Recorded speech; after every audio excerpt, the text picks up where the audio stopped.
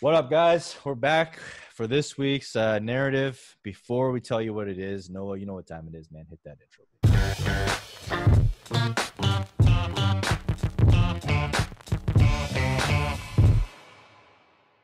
This week's narrative, putting stock in Roto World headlines. And look, I'm sure you've fallen trapped with this. I know I have, where I've read a Roto World headline without clicking the article, and I've retweeted it right away with my knee-jerk reaction. No longer will I be doing that because they have been just putting out some fucking ridiculous shit over the past month or so. In fact, so much that I've dedicated a new burner account of mine, and it's called RotoBait Exposed, and I'm basically going to expose all of their fraudulent tweets from here on forth to help you guys avoid those landmines. Just to give you a taste of what that looks like. I think recently, I'm trying to pull it up right here, but recently they put up a tweet about Russell Westbrook. I mean, those of you who follow, there's a thing going around called Let Russ Cook. I think it was started by Russell Wilson, not Westbrook. Sorry, yeah, Russell Wilson. Let Russ cook. But basically, Roto World. Oh my God, they deleted the tweet. That's hilarious. Did they? Yeah, they fucking deleted the tweet. You made them delete it. But basically, they had a tweet that said, "Seahawks Pete Carroll says they're going to pound the rock." And when you click into the tweet and you click into the article itself, what it says is Seahawks coach Pete Carroll joked, "We're just going to hammer the rock," in reference to Let Russ Cook. And later on in that same article, which is from Roto World, it says Carroll's comments were made in jest. So they've deleted the tweet now. So luckily I kind of started this account, and they've deleted a couple tweets that I've put out. So I'm going to start taking screenshots instead of retweeting just to make sure I capture what you need to do is immediately, like, as soon as you retweet it, also do the screenshot right underneath, like, the quote tweet that you did, so that will never, ever go away.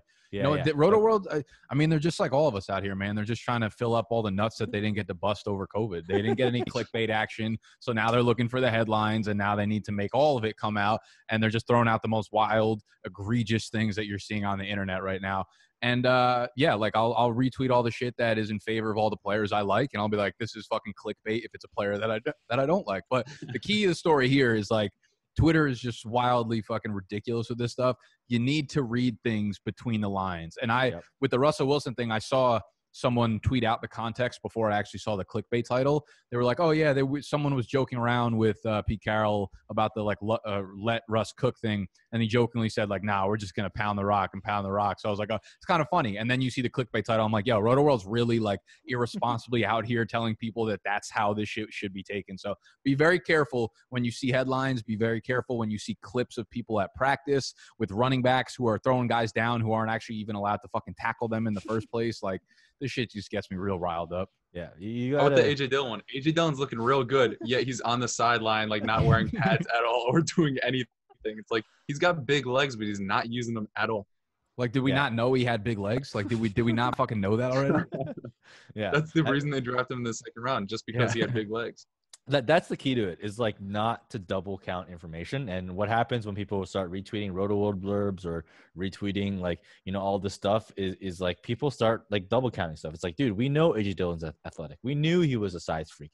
Like, he blew up the combine. That's already happened. So seeing that picture, there's been zero information that's been reviewed. Like, I would be shocked if he had skinny legs. Like, I expected them to have like massive fucking quads and just be I honestly, God. I think they got smaller since the combine happened. Like, he's actually shrunk a little bit since that. People just didn't know.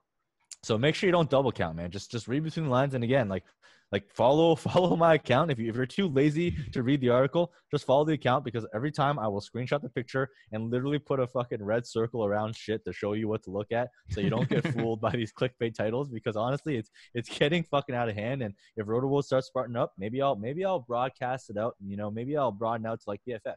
I'll kind of, like, start broadening out to all these clickbait titles. Just help you guys avoid the fucking landmines that are out there, because they are plentiful. They are everywhere. And you just got to fade them and not get misinformed and make actual decisions based on them. Yeah, Mike, I think the best one, honestly, is the Dante Pettis one, where you circle the dates. June 17th, 2019, Dante Pettis turned heads at 40 in his minicamp. September 3rd, 2019, Dante Pettis listed as the number one wideout.